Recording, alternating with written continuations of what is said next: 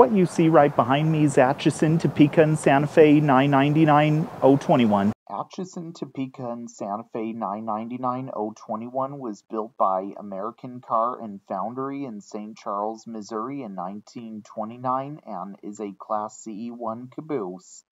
This car was originally numbered 1777 and for many years it was used as the train crew's office, and it was used at the back end of freight trains as well on the railroad.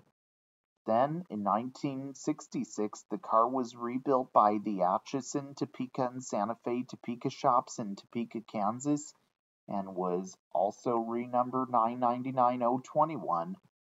Then, in 1990, it was retired from service and was privately owned.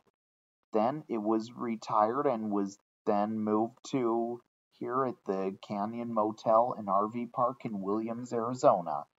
It was remodeled on the interior as a cabin. Today, it can be found here at the Canyon Motel and RV Park in Williams, Arizona, where it is today.